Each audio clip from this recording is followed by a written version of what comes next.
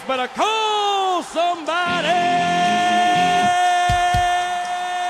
Hey yo, it's me, the R to the P, and yes, you better call somebody and tell them that the OCCULTURE podcast has new merch. Finally! Yes, finally! More than 20 items in stock at OCCULTUREPodcast.com/merch. Slap that sigil on your chest like a Superman or Wonder Woman and spread the message of infinite love, truth, and awareness.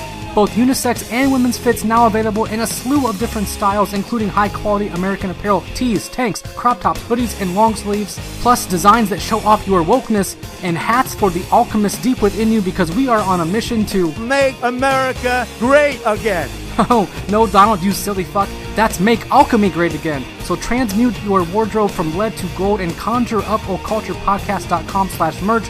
And you know what? Do that now and use coupon code EQUINOX and enjoy 10% off on all orders from now through the fall equinox. That's now through Sunday, September 23rd. You gotta be fucking kidding. Nah, dude, I'm not. I've labored for far too long on this to let this merch just sit around. 10% off through Sunday, September 23rd with the coupon code EQUINOX at OCCULTUREPodcast.com/merch. That's through the web store, not the Etsy shop. So follow the link in the show notes and manifest your heart's desire for some new swag, because what fun is casting spells and summoning spirits without cozy ritual attire? So OCCULTUREPodcast.com/merch, use the coupon code EQUINOX, that's EQUINOX, and get 10% off all orders for the rest of the summer. Now let's drop that needle and roll that intro.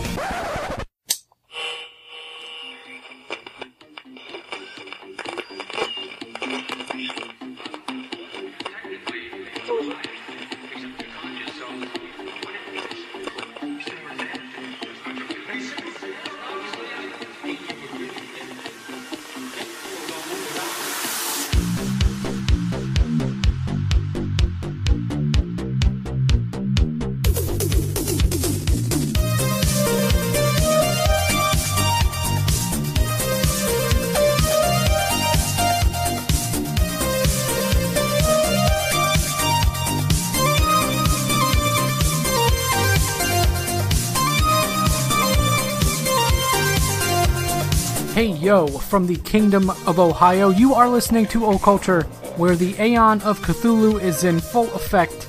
And I know this because I had my first mermaid encounter recently. More on that soon if you're on Patreon. Anyway, I am your host, Ryan Pepperly. Welcome to the show. Thanks for being here. The one and only Thomas Sheridan is in the house. Thomas is the author of Sorcery, the Invocation of Strangeness, self-published recently on Lulu.com. And the book focuses on magic as a real force in the world employed by powerful people, as most of us overstand by now. But it's an honest and practical approach to defending yourself against that force. This is one of the best books on the subject I've read, and one of the most entertaining, because not only is it narrated by one of the most outspoken sorcerers you'll find anywhere, it also contains a ton of awesome stories and anecdotes. And as Thomas describes himself in his Facebook profile, he has no interest in waking you up. He's here to improve the quality of your dreaming. And hopefully after an hour, or two if you're a patron, your dreams will be much improved. So enough prologue, let's flip the script to dialogue and conjure up Ireland's most magnificent magician, Mr. Thomas Sheridan. Enjoy. Pencil. Thomas Sheridan, man, it's so great to have you here. Big fan of your work. Thanks for your time. I'm delighted to be here, Ryan. Thanks for having me on. No problem, man. So I always ask first-time guests for, I call it their magical origin story, and I'm sure you've told it 100 times, but please do tell the listeners who aren't familiar with you a bit about yourself and how you came to be such a prolific practitioner of the pagan arts. It is kind of a magical story. Well, I was born on the north side of Dublin in Ireland, in a quite a tough working class inner city area. That was probably a good thing, because it made me struggle to get out, kind of thing. I went through the usual thing of growing up, just a regular kid, street kid. Went to school, finished school, managed to get into, was the only kid in my neighborhood to get into college. Did a year of that, absolutely hated it, studying electronic engineering. Mainly because I wasn't cut out for it. I was very unhappy being in college, and I was dealing with a lot of the class issues and things like that. And then I said, well, screw that, and I went off to America, and I said, I told the professor I wanted to be in a rock band. And within a couple of months, I'm playing on stage in CBGB's. And I end up in New York, very, very happy, amazing experience. When the music stuff ended, I decided to go back to school as a night student. I studied graphic design. When I finished that, I ended up working in mostly Wall Street investment banks and other places, advertising. I did stints here, there, even in MTV and anywhere I could get work. I was working as a freelancer, so the money was good, and I liked that kind of lifestyle. And that's the normal story. The backstory is when I was 10 years old. Oh, by the way, and to get to this point, after I came back to Ireland. I wanted to study or work as a full-time artist, which I was doing until 2008 when the international recession happened and affected this country quite badly and killed the arts business. And then I decided with nothing to do, I wrote a book on my time in Wall Street and called Puzzling People, The Labyrinth of the Psychopath, about the pathology and psychopathy inherent in normal society. And even that had a lot of occult references in it, but it wasn't necessarily aimed at that market. And that became a bestseller, and that gave me a life as a writer. So that's where I've been there ever since. Now, in terms of magical path, I picked up David Conway's Magica Primer when I was about 11. I bought it on Eason's bookshop in Dublin, fascinated by the black cover, I think with the sigil on the cover, and took it back home. And it was incredibly intriguing to me, fascinating. And I tried one of the talismans in it to protect me from a bully in school. And the next day, he had broken both his legs. So it had basically discovered very early on that there was something to this stuff. Tremendous interest in that, in the paranormal, in 40 and stuff. A big part of my life growing up was when we were 11 years old. I had an instinctual hatred of the Catholic Church and Abrahamic religions in general, which I carry to this day. Not the people, the actual faiths themselves. I feel that they should never been allowed to flourish in this part of the world. And they took us to Newgrange, which is on the River Boyne, which is where most of the megaliths in Ireland are. It was about 10 or 11. And it just blew my mind. I could not believe what I was seeing, taking us into passage chambers that were 5,000 years old, seeing the artwork by our Neolithic ancestors on the wall, on the buildings, these incredible designs. And then they took us after that to see the head of a dead Catholic saint in a nearby cathedral in a city nearby. And next day in school, I said the teacher was talking about this amazing Saint Oliver Plunkett who died for Ireland. And I said, can we talk more about the place in the Boyne Valley? And he said, that was just where they worship the dead. So irony was very instantaneous in terms of a learning curve at an early age. But I knew right then that was my path in life, that I would completely reject mainstream, just about everything, especially religion. And I knew there was more to this reality than, what we were told was reality. And that's not to say I was anti-science or anything. I was actually a science nerd. I was very interested in electronics. But I only found that my interest in electronics only copper-fastened my belief in the occult and the power of intention and so on, and the ability to transform forces beyond their physical bodies. So that's basically how I got to this point. And in recent times, I've written a book called Sorcery, the Invocation of Magic, after writing books on things like druids and megaliths and so on prior to that. And it was sort of the culmination of 30 years of dabbling, 30 years of offending my parish priest, really, has brought me to this point. So, yeah, that's my magical history, I guess. Ireland has a rich folk magic history to it. When did you first discover that? You mentioned you wrote a book about the Druids, and the Celtic folklore is pretty rich. I was just curious, when you actually discovered that world for the first time, too. My grandmother was a countrywoman, and she used to terrorize us as kids with stories about the Banshee and all these other fairies and stuff. And she absolutely believed in the fairies and absolutely believed in things like the Banshee, and that was real to her. And was terrified of them, as most traditional Irish people were. They were absolutely terrified of the fairies. They didn't see the fairies the way that Walt Disney portrays them as Tinkerbell and so on. They saw them as like comparable, if not like demons, absolutely demons, or comparable to jinn in the Middle East and things like this.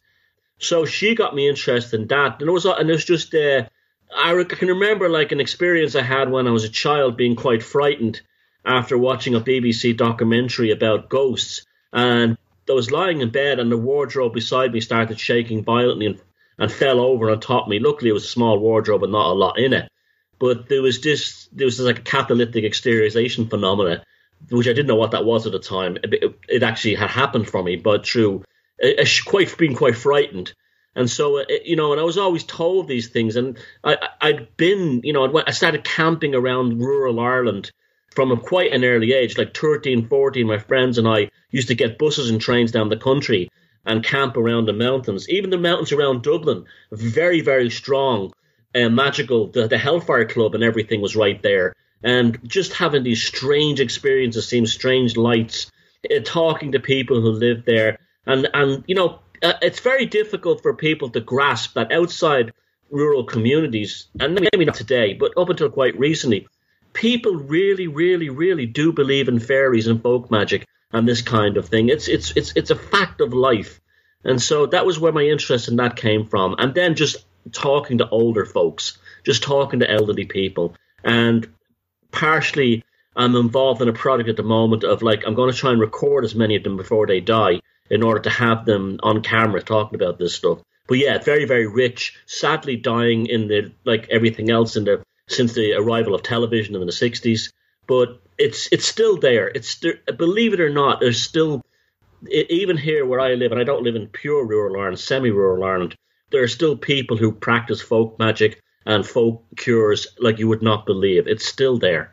Yeah, it's an interesting history to me. I do have some roots there myself. Never been there, but I have some family ancestry that comes from the area. And to be honest, man, I have not taken a whole lot of time to learn about it. And going through your work recently in preparation for this conversation has sort of inspired me to look deeper into that history. So I will definitely be reading more about, your life and your work. Because full disclosure, Sorcery is the first book of yours that I've read. So I haven't read the Druid Code, which I've seen around for years now, but I've never just picked it up. So this has definitely inspired me to seek that out further too. And I will say though, from what I do know about you, you are known, I think, for, making sorcery and the occult accessible and human. And you say in the book, actually, that's because sorcery and the occult are human, which I thought was fantastic. And I can appreciate that, and I know the audience can too. And that's one compliment, Thomas, that I've also received for the show here, that I've made these topics accessible through the podcast and my own approach to it.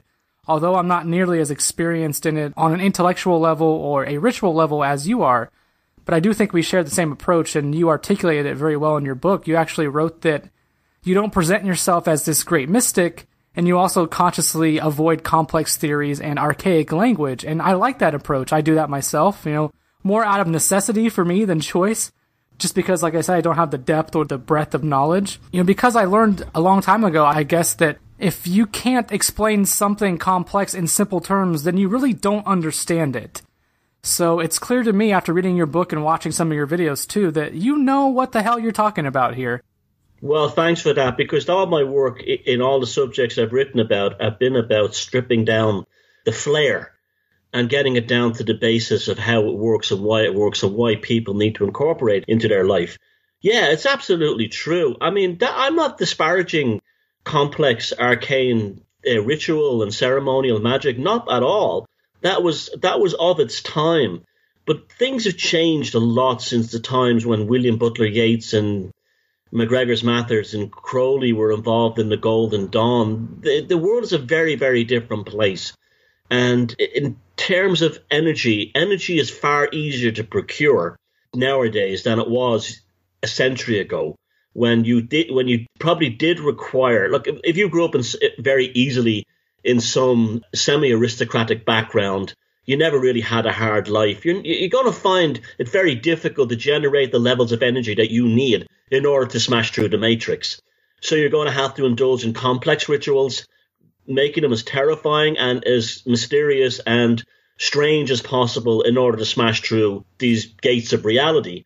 Well, nowadays, in the same way you can compress the same emotions that you'd have in a Wagnerian 3-hour opera into a 3-minute rock song, as energy forces and consciousness and our experience within the cosmos becomes increasingly compressed, it's also far more volatile and it's far more powerful.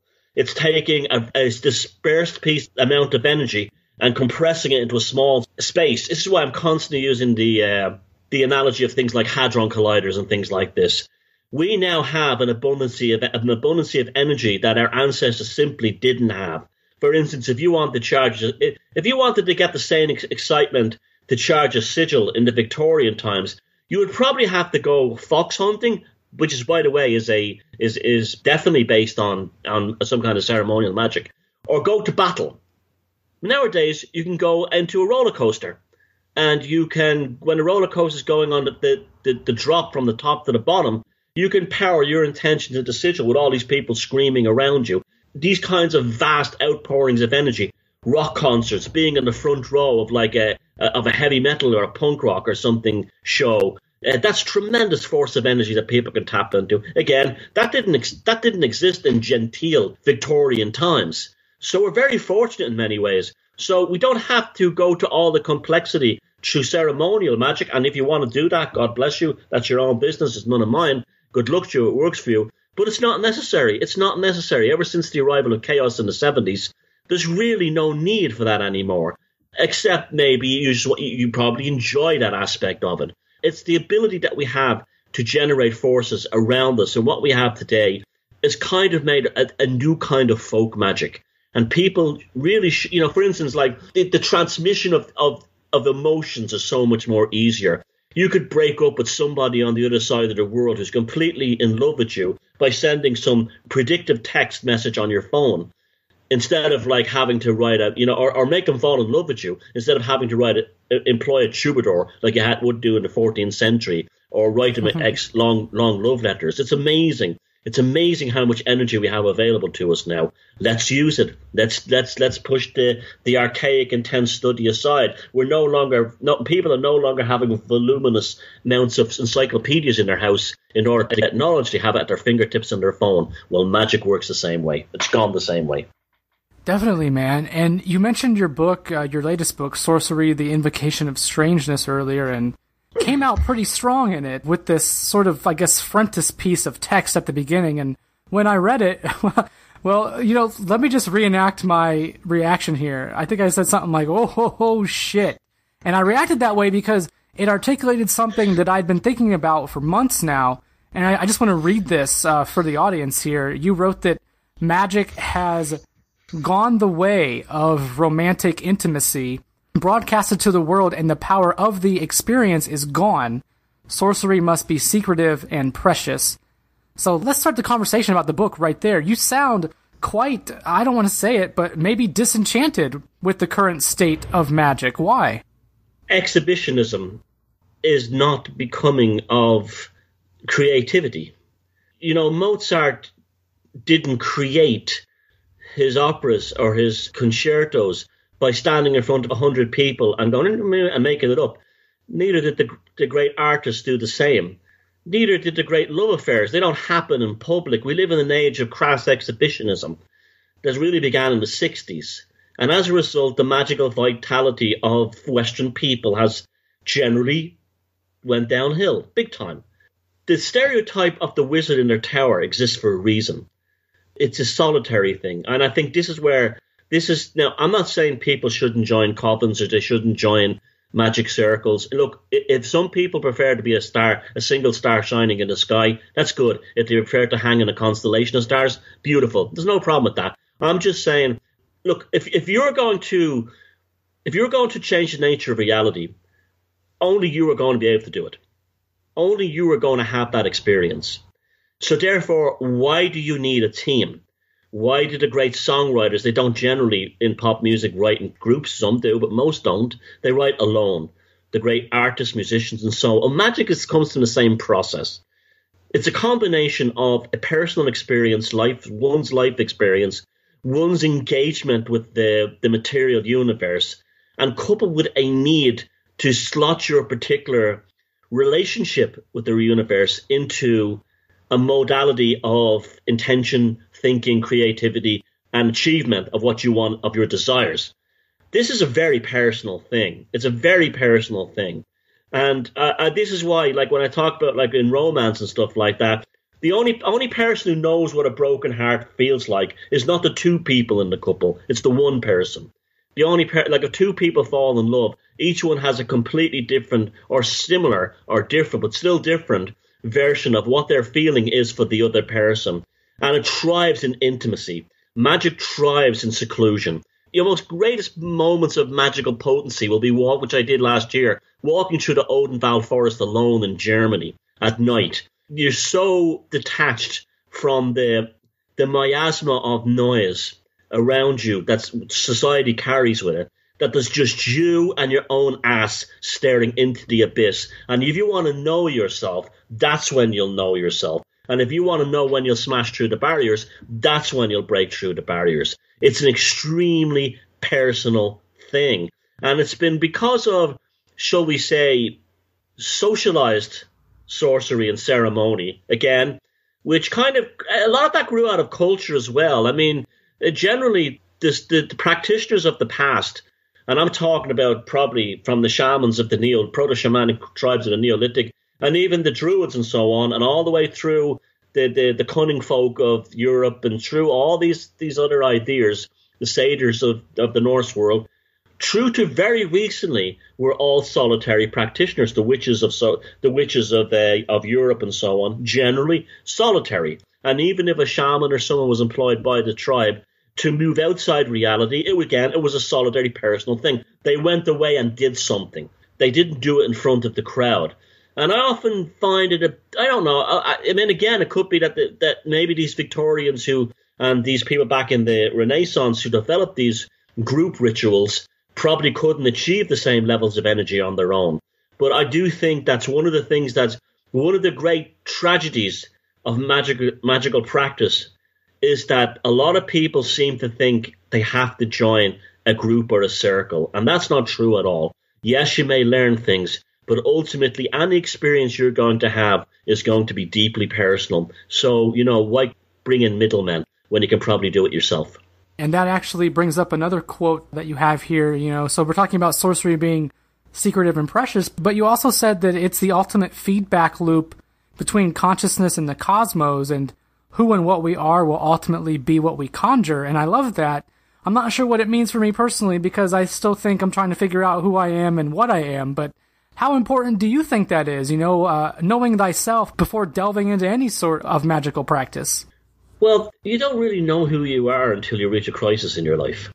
This is why so many people who've gone through a crisis or a difficult period have actually found it to be a blessing. It changed them for the better. You need these things, and magic works the same way too. You've got to push yourself to the limits in order to figure out who you are. You just said there, Ryan, you don't even know who you fully are. You're not supposed to. I don't. Most of us don't. This is why it's called life. We're embarking on this journey. Now, the idea is to try and get insights onto how we can actually enjoy this experience better. Ultimately, my book, Sorcery, is really a book about how to have a more joyous life. Now, it might deal with dark subjects and dark topics, but ultimately it's about how to better yourself as a person for your own experience on this five-sense reality on this planet orbiting this minor star. It's ultimately about that. This is why I encourage people to look into magic and sorcery and the occult, because there's a lot there for them, just like there's a lot in art. There's a lot there for them to actually grow as a person. And just as an artist might express their innermost desires on a canvas with some paint, you will also find these things happening as you practice magic, particularly things in dreams. Now, I started writing that book at the very beginning to try and alter the consciousness of the readers.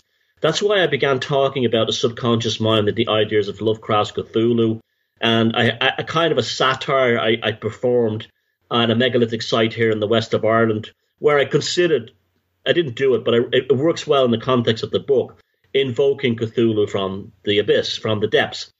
And then the book goes through a period of talking through, a dream I had regarding the moon. That was deliberately written to affect the reader's consciousness at the start of the book, almost like a parable, almost like to target the subconscious immediately, to immediately get in there, and then have them working on themselves through dreams. And that's very, very important, because the feedback loop is ultimately giving you what you need from this life and not what you want. That's really what it is.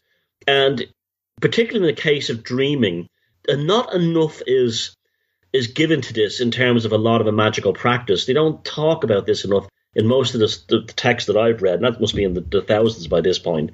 But your dreams are very, very important. Your dreams are very important, and they are the feedback loop that will tell you where you're going right and wrong in your life. And magic is a great way of scientifically, and I mean that in a very literal sense, tampering with your consciousness in order to affect its relationship with the cosmos in order to make that relationship more streamlined. So you will get messages telling you you're doing something wrong in your life and you must change it. Well, magic can actually be used instead of it happening in a passive level by accident. You can actually play with these ideas, and then your subconscious mind will actually give you the information you need in order to require them. And also with that, things like synchronicities as well. Of course, synchronicities are the kind of the daylight waking version of the conscious feedback loop that you get from this. The idea is to use sorcery and magic to make this as much a part of your life as nutrition, respiratory, your pulmonary system, on your nervous system. It's to make your life better and to make you a better person. Yeah, man, I would agree with that wholeheartedly. And you mentioned Cthulhu, and you were writing about that topic and how it's as real as the guardian angels in Christianity or the titans of ancient Greece, because like these other things, human consciousness is capable of making it real. And because it's come up here, I've always found it intriguing that Lovecraft, for example, he didn't believe in the supernatural, yet he made a career writing about it. But that does harken back to human consciousness, because if that is the catalyst that brings things into existence, then nothing would exist until we think of it, right? So the supernatural, whatever that means, doesn't exist until someone conjures up a supernatural experience for themselves, and then it does. Am I making any sense here? Absolutely. Lovecraft was a reluctant shaman. That's what was wrong with him. He was like, and Van Gogh, to a degree, as a painter, was a reluctant shaman as well. Lovecraft, as a child, had these tremendous experiences with these things they called the night gaunts. And that's basically where his Lovecraftian Cthulhu mythos derived from. He wrote it down as fiction, almost because I believe he was terrified that it might be true. It's just, you cannot write the stories like that he's written, like The Haunter in the Dark, and write them short stories with that profundity and that depth of targeting the subconscious minds of people who read them, and not have some kind of shamanic insight. Absolutely he did. It's probably what destroyed him. It's probably this inability to accept the true nature of this being that was what tore Lovecraft to pieces in this reality. He was constantly raging against modernity, but he was raging against himself. And I think a lot of fears that he had of minorities, because those minorities represented cultures where magic was real, where magic was a fact. Even the Call of Cthulhu, he deliberately brings in the point of having the Cajuns down in New Orleans involved in a black occult thing.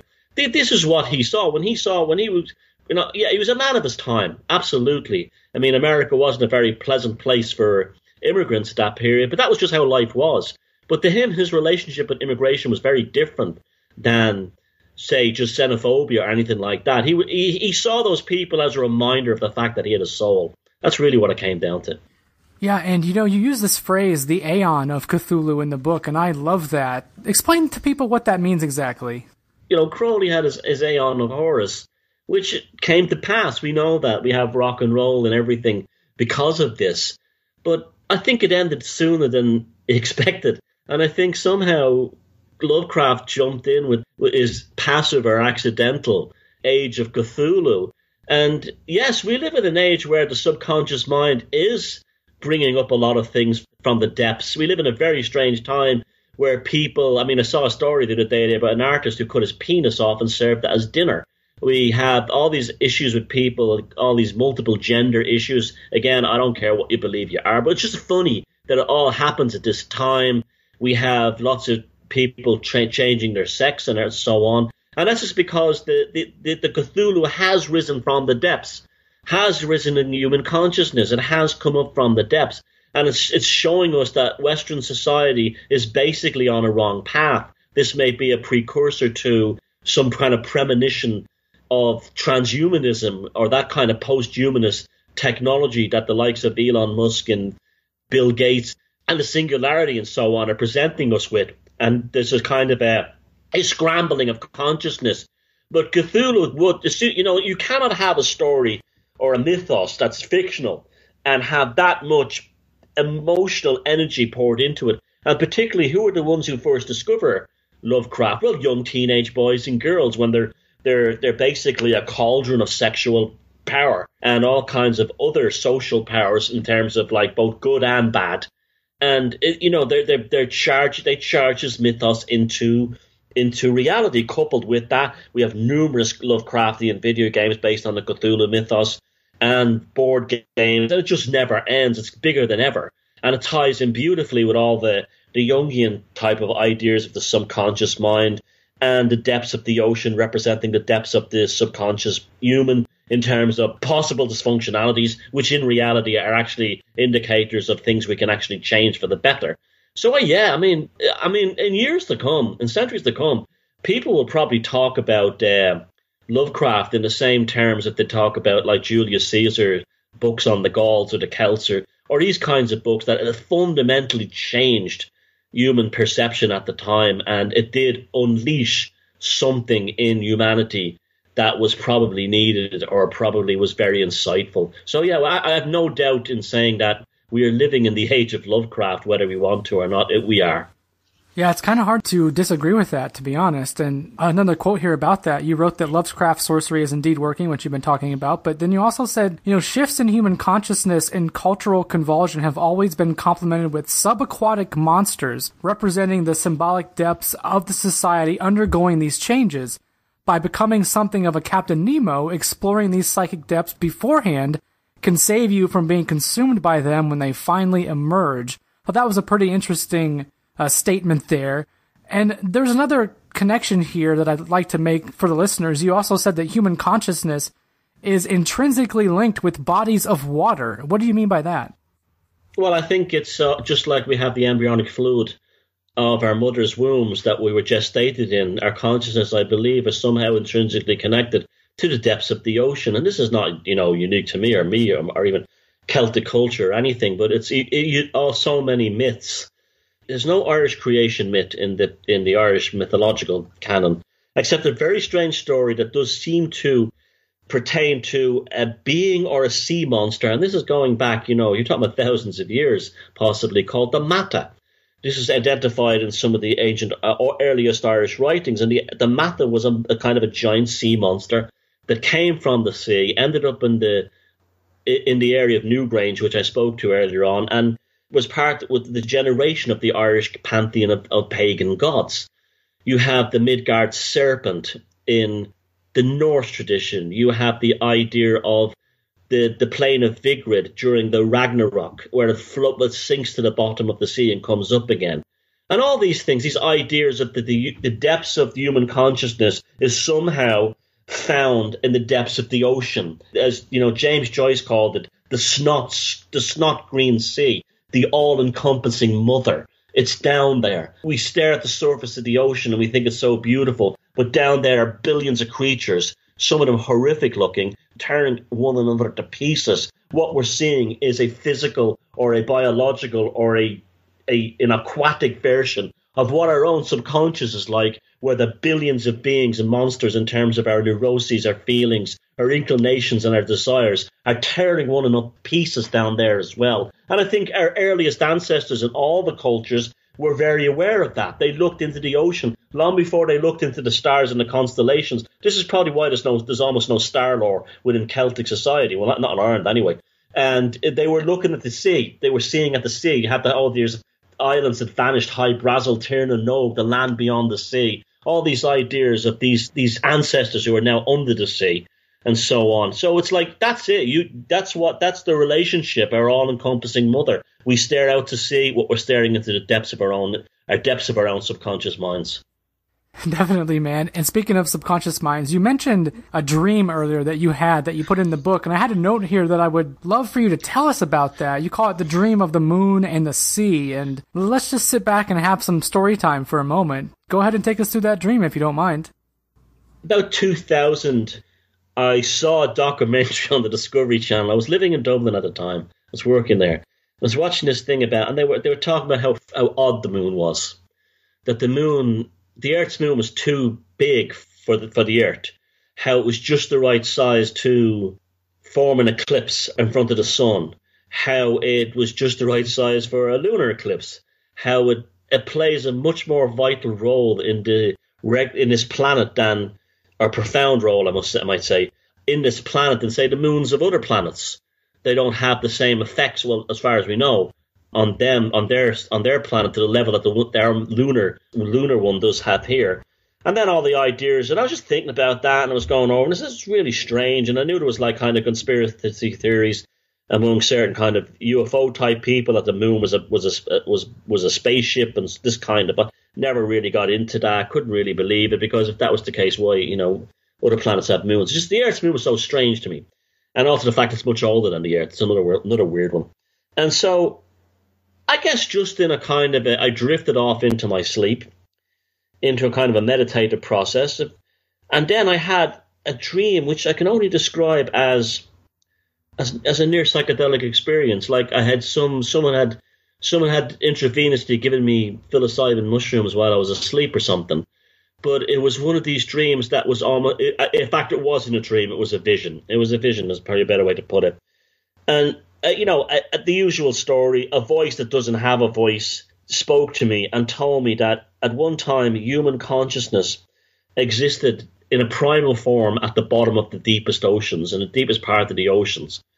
It was the only place on the planet where it could survive, because the surface of the planet was still in turmoil from asteroids hitting it, volcanic disruptions, the rain was toxic and so on. There was landscapes were prone to sudden flooding and this kind of thing.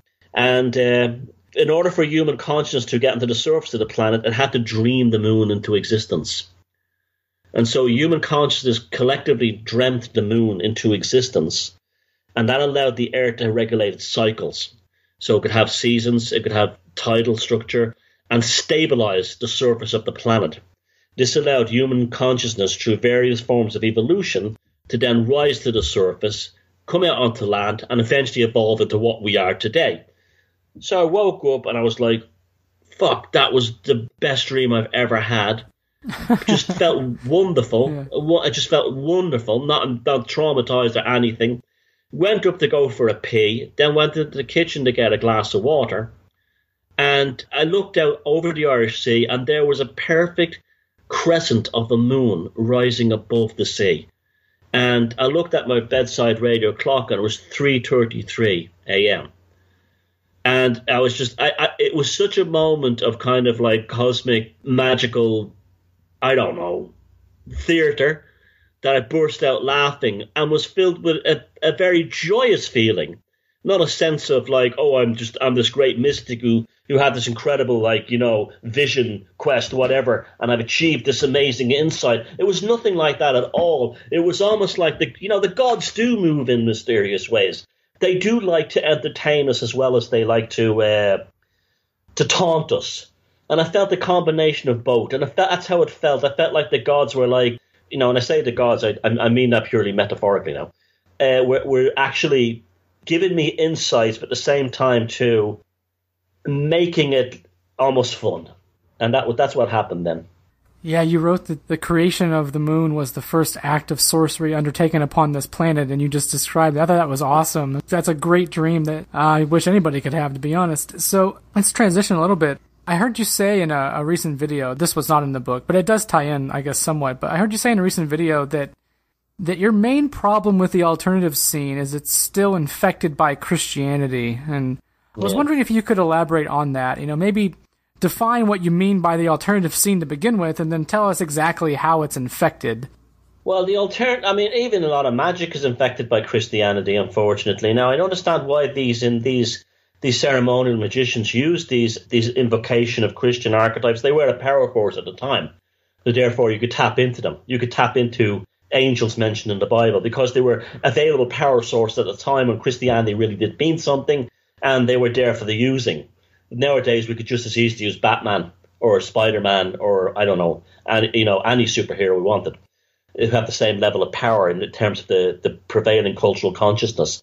So, like the alternative scene, I don't know, like the kind of scene that I found myself getting pulled into when I first wrote my book on psychopaths. People, it's sort of like a conspiratorial alternative thinking.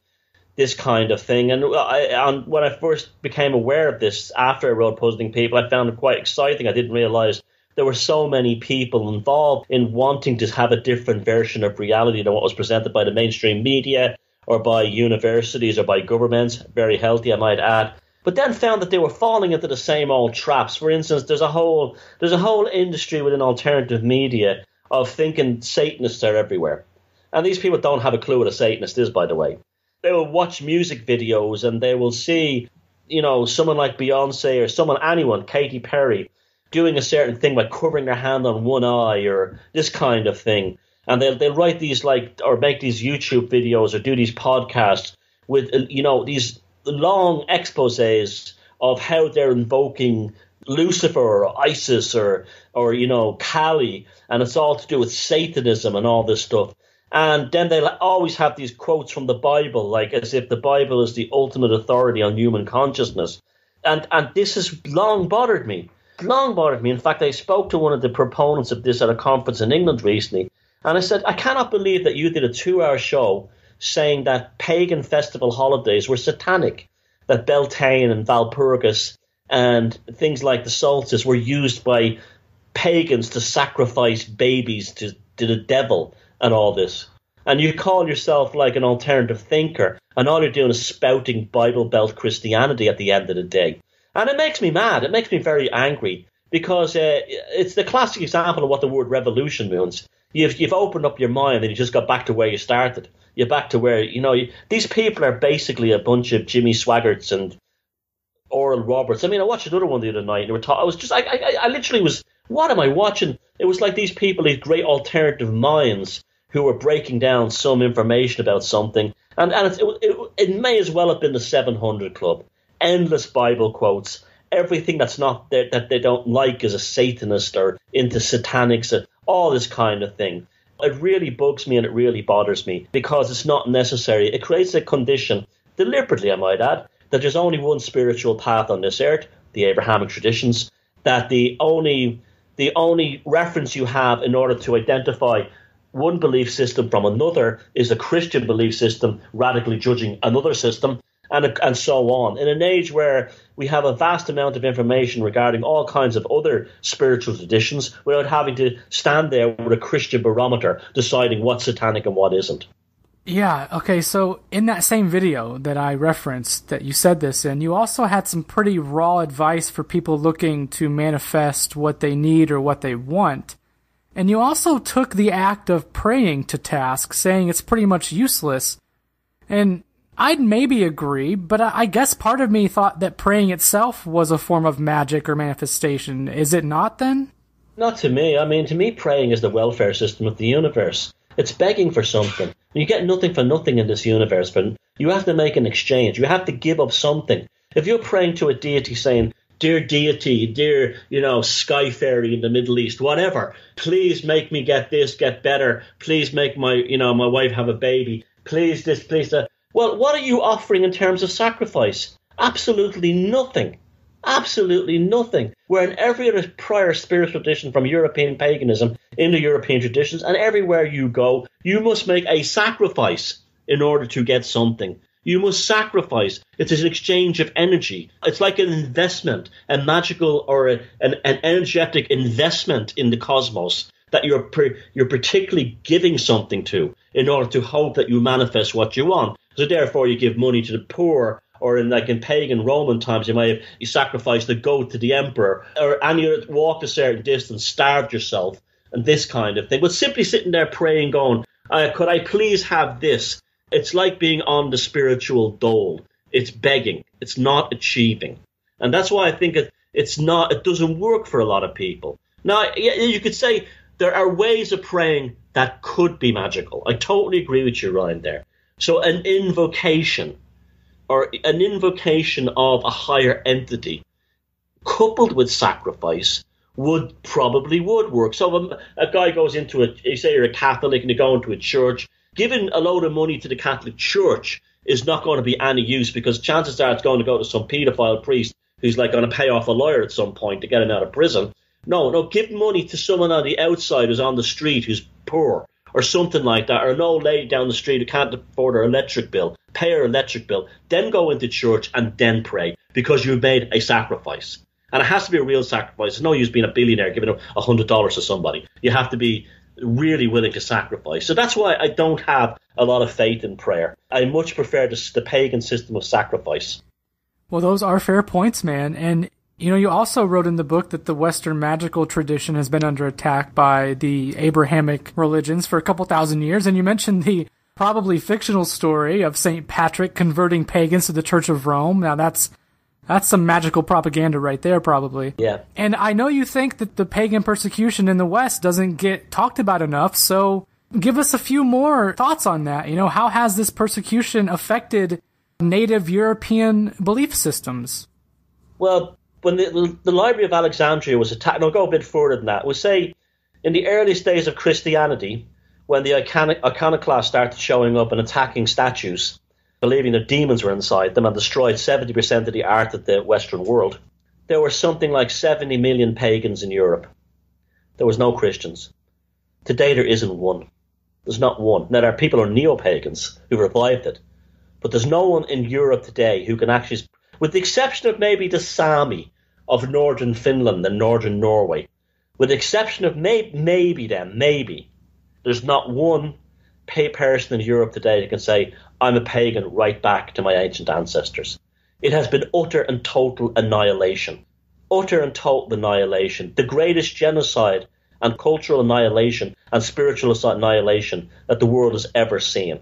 And what was done in Europe became the template for what was done to the Native Americans, the Africans, all around the world, you name it. What happened was, in the 3rd century, people don't understand. If you want to know the true history of Christianity, get a book called The Darkening Age by Catherine Nixie. Came out last year, and she's an Oxford or a Cambridge professor, I'm not sure. And she wrote an unbiased, and it is a polemic, but it's an honest polemic, of the early days of Christianity. And it was basically, it would make ISIS look like a teddy bear's picnic. These people were insane. They were cutting their penises off to prove how pious they were. They attacked anyone that wasn't Christian. You had the groups like the Stylites who stood atop pillars of pagan temples until their entrails exploded and fell out and rained down on their followers. This is the early days of Christianity. And after he boiled his wife alive in a bathtub, the Roman Emperor Constantine the Great had decided that these Christians were so unbelievably bonkers that they'd make great soldiers because they've no fear of death. And that's how that's how we all became Christians. Our ancestors became Christians in the West. It was a brutal force. Pagan temples and groves were destroyed in their tens of thousands. Druids, satyrs, all kinds of holy men murdered. Anyone who did not submit to the rule of Christianity, whether they were Saxons in northern France and northern Germany, 4,000 of them were beheaded in one day by Charlemagne. If it wasn't that, it was the Cathars, who were also a different kind of Christianity. 1.5 million of them exterminated by Christians. And it went on. I mean, the Crusades, they always talk about the Crusades attacking the Middle East. The Crusades were set up to attack Europeans. First the Cathars, and then it didn't finish until the 1400s with the Third Swedish Crusade against the pagans of Karelia in in Finland and northern Russia. That's how obsessed Christians were with destroying the indigenous religions of the spiritual tradition of Europe. It went on for the better part of 1,000 years, and it's still going on to a certain degree. There were still witchcraft laws on the books all over Europe. The one in England was only abolished in the 1950s.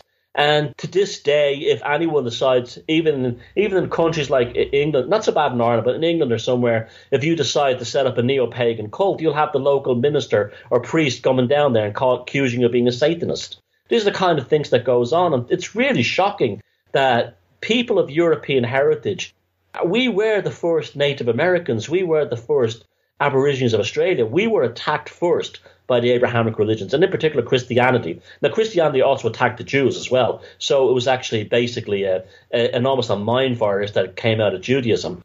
But this is amazing to me, and we've lost so much. All the witch hunts, all the genocides of the Cathars and later the Jews, and all these kinds of things, these were all rooted in this virus this mind virus that came out of the Middle East called Christianity. which we're told was this beautiful, wonderful thing that people accepted. And if you start looking at the history, not one single group in Europe wanted to become Christian. They were all forced. And why would they? Their original religions were far more beautiful.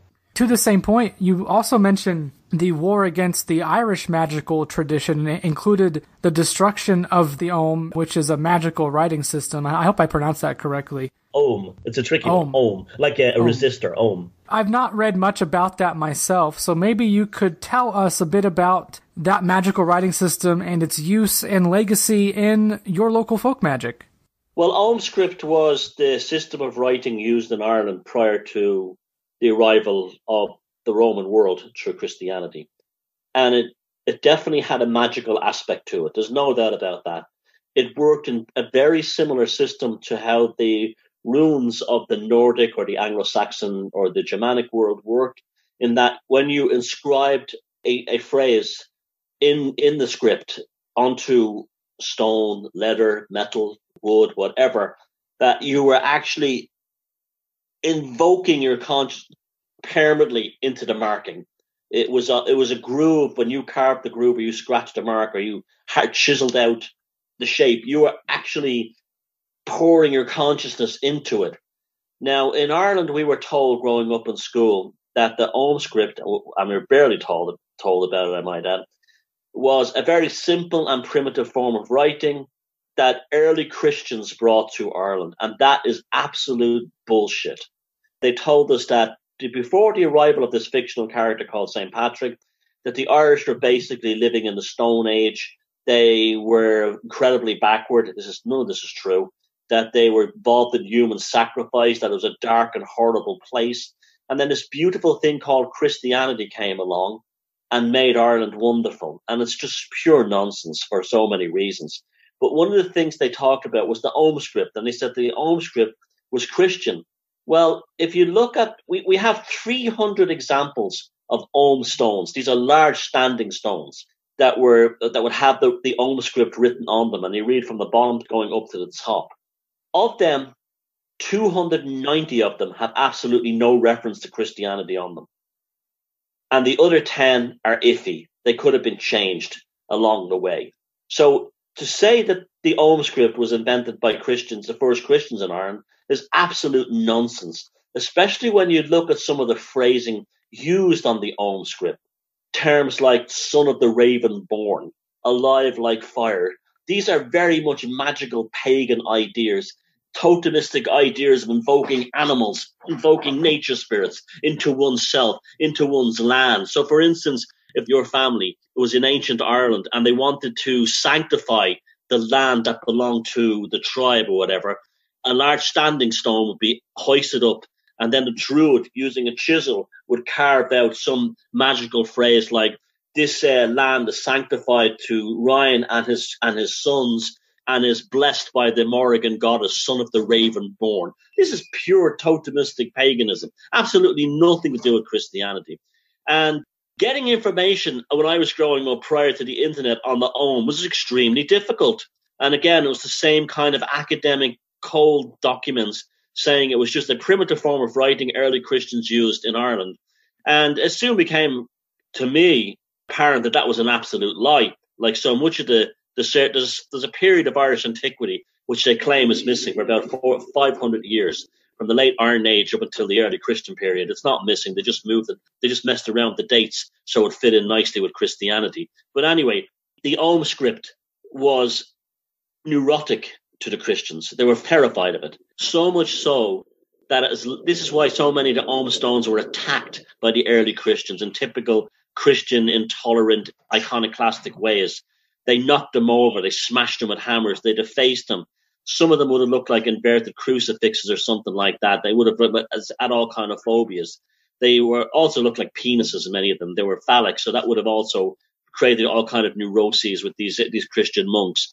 They toppled them over. They smashed them. They buried them. There's probably still hundreds of them still under the turf and under the grass around Ireland that still haven't been found yet. But in 1360, in my previous book, The Druid Code, I found the smoking gun of a document in a book called The Book of Ballymote. And the Book of Ballymote was a book. It contains a page where the Christian monks, and we're talking about 1,000 years or so after Christianity, where they're still neurotic about this Om script.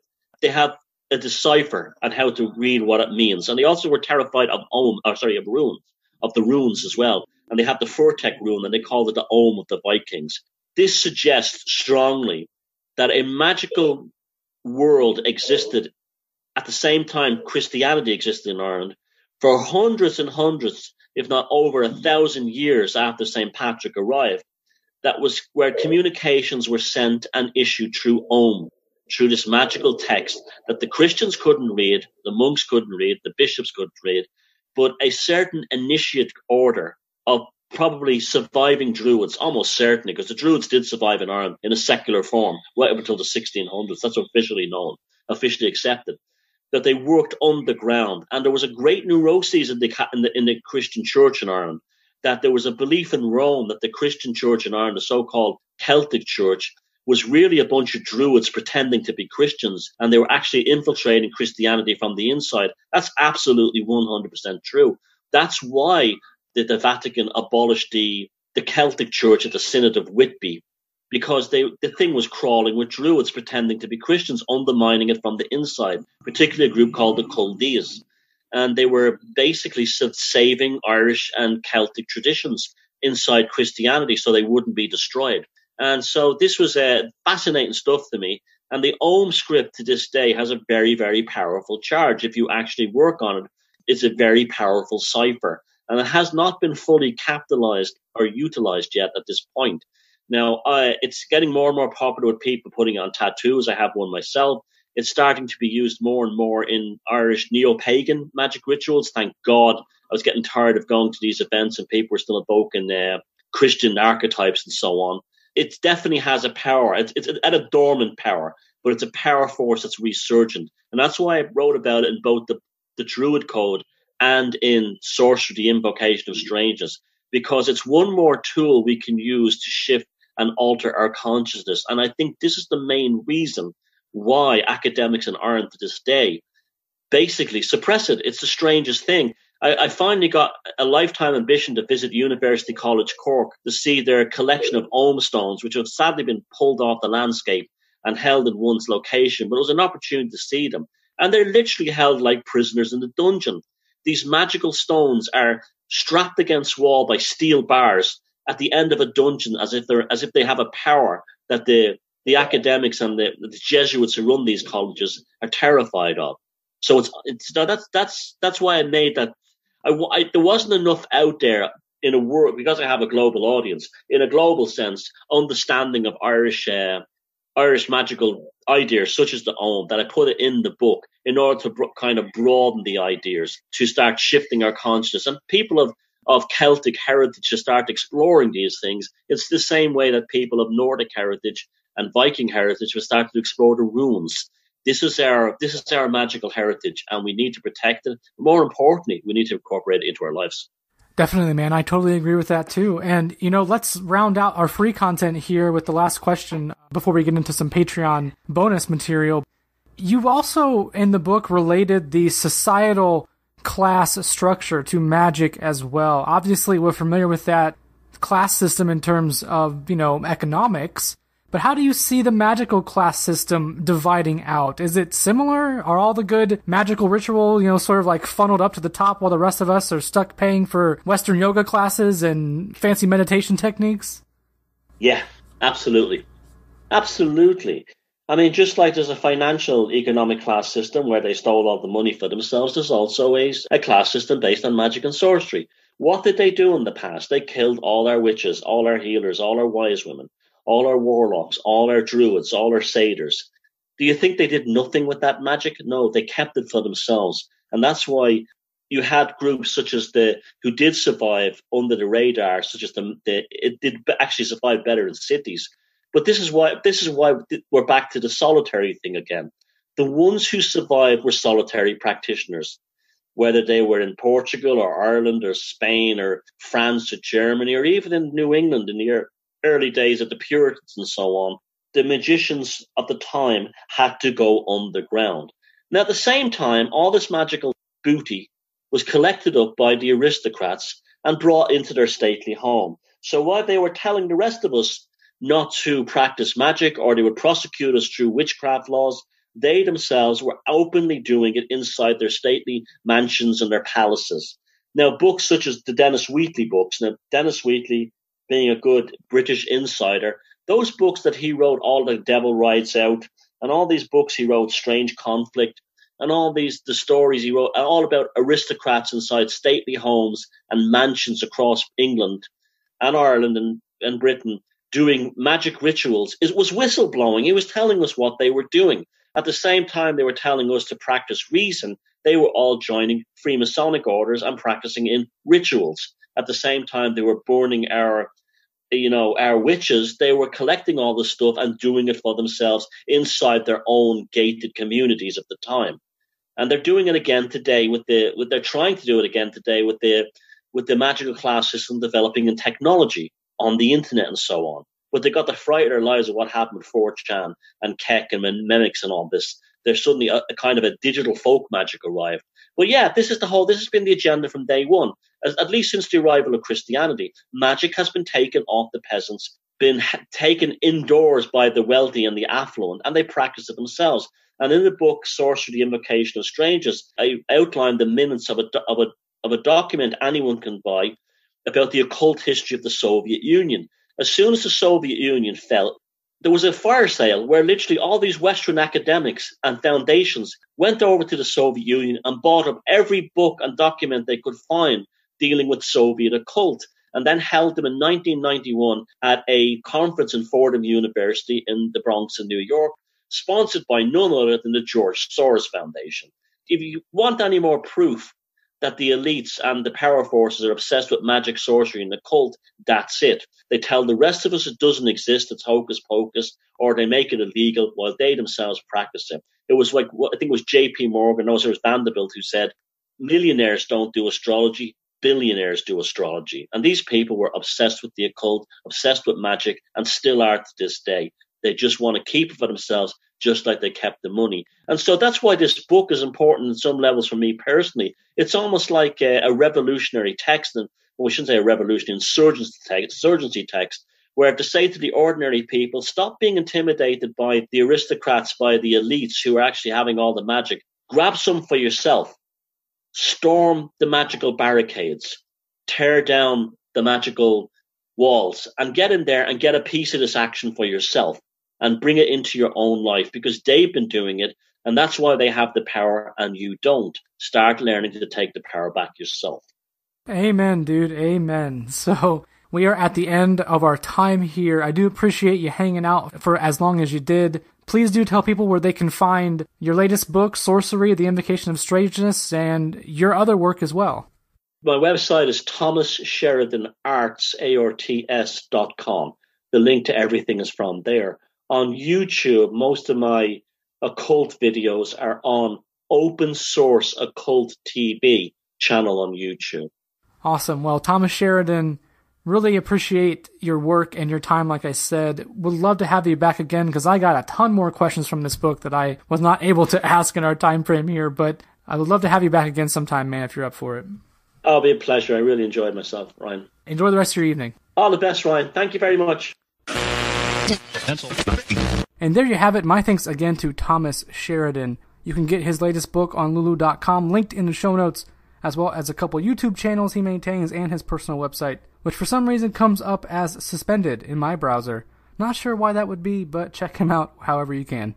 I really like Thomas and his approach to magic, or sorcery, whichever you prefer. The whole it loses its luster if it's not secretive thing really resonates with me, and it harkens back to a similar point made by Eric Davis back in episode 68. Eric lamented the fact that the counterculture had been flooded into the mainstream to the point where it's cool and popular, but there's nowhere to go anymore to create true counterculture, because all the nooks and crannies have been cleaned out. There aren't any edges to society anymore, and I think you could apply that same take to the occulture as well, and to magical practices. I mean, yeah, I don't do ritual magic. Well, not in the traditional sense anyway. But I still think you need to keep some of it for yourself, because you know the aristocratic types have kept plenty for themselves. It's kind of like art. I like to write, but not everything I've written is always seen by other people. Sometimes there are things just for me. Anyway, we jammed a lot into the Patreon extension, close to another hour with Thomas, and I still didn't get to everything I wanted to. But what we did get to was the Muse's role in magic, how fellow Irishman James Joyce used magic and alchemy in his writing, the Irish folk magic idea known as the fetch. Nothing related to Mean Girls there, sadly. It's actually quite terrifying, or can be. We also got into some other fun Irish folkloric stories, talked a bit about Thomas's idea that, like art, some people are just better magicians than other people. In fact, Thomas said he thinks the difference between a pathological sorcerer is that they're not actually good at real sorcery, which took us onto the topic of bad magic or black magic. We talked a bit about how to recharge or rebuild your magical abilities, and then got really into stone magic, and how the Freemasons or the stonemasons may have encountered true esoteric knowledge in the materials they were building with, and not necessarily through any ancient texts. And there's a connection here to the Druids as well. Quite an interesting idea, this one is. Thomas also threw out his take on stones guarding entrances to the inner earth, which in hindsight seems like a metaphor for stones guarding that esoteric knowledge. And then we wrapped up with the magic of Malta, its esoteric landscape, and giants who may have lived there, as well as what getting stoned or being stoned may really mean. You can hear all of that at patreon.com/occulture, and much more for as little as $2 a month. That's a hell of a deal, I think, and there were a slew of you who are new to Patreon who did hear this extension, so my thanks to new patrons Michael, Steve, Brian, Claudio, Jordan, and my man DH Slammer, and a huge thank you to Marcelo, Cameron, and Christopher, who became official executive producers of the show. Much love to each and every one of you. Also, make sure you check out our new merch, 10% off all orders with the coupon code Equinox through September 23rd. We got what I think is a cool new Baphomet t-shirt available. I also added a red tri-blend tee with a yellow sigil. I think that's pretty legit. But please check it out for yourself. I'm going to add more fabric choices in the future too, looking at hemp right now, but having issues with the print-on-demand service I started using recently, so I may just have to make the damn things myself. Time will tell, though, as it always does. And speaking of time, I am out of it for now, but I'll be back again real soon with a humongous episode. Nearly 4 hours. Well, it's over 4 hours right now, so we'll see how long it ends up, but you're going to want to come back for that one, and you're going to want to be on Patreon for that one too, for sure. So until then, you've just been initiated into OCCULTURE. I am Ryan Peverly, reminding you to love yourself, think for yourself, and question authority.